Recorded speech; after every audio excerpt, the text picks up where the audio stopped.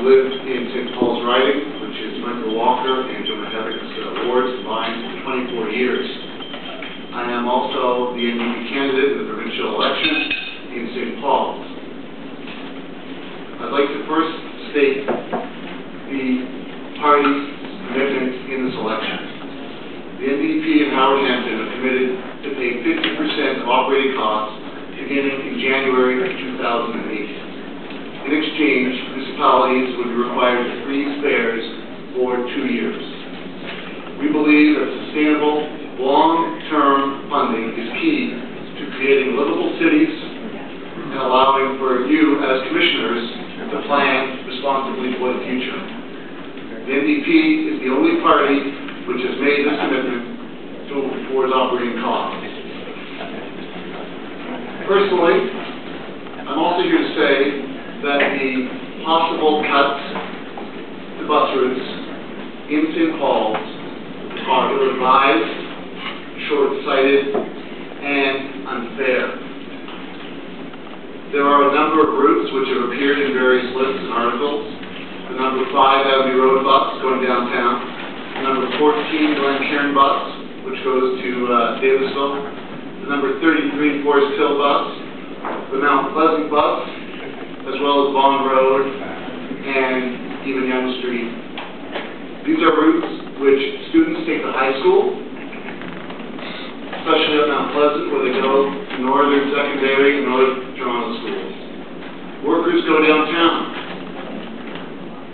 And to cut off the west end of Bond Road near Dufferin and Eglinton is unfair, and frankly, a slap in the face to those in our community who are less advantaged and who need transit more than many. As far as the number 33 Forest Hill bus is concerned, I met students the other day at the St. Clair West subway station, transferring to Forest Hill Middle School, and then on, of course, Eglinton Avenue to Forest Hill High School.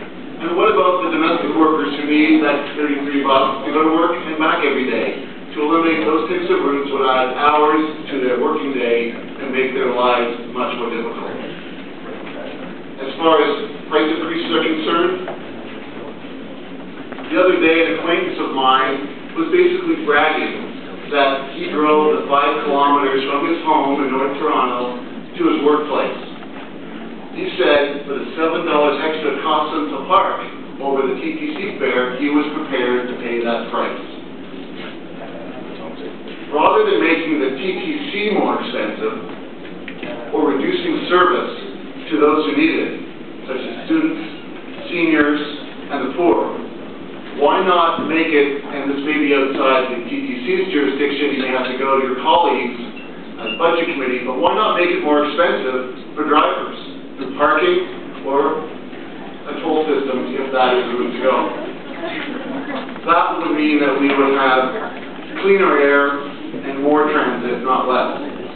It is time to build transit and not dismantle it. As far as the province is concerned, we, as I've stated in the party in Howard Hampton, are in favor of provincial support for public transit. We have, in my website for the campaign, specifically adopted some of the expansion plans of the TTC, including the important Eglinton line, which would extend from Scarborough, according to the TTC's own plan, to the airport.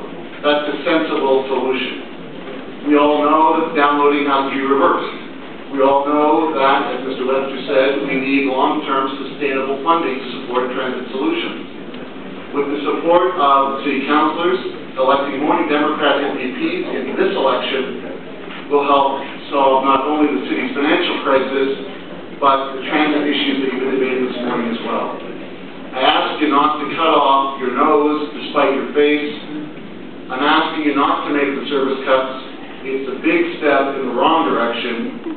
And I might say that for the taxpayers of the city, they're the same provincial taxpayers, they're the same voters municipally as well as provincially.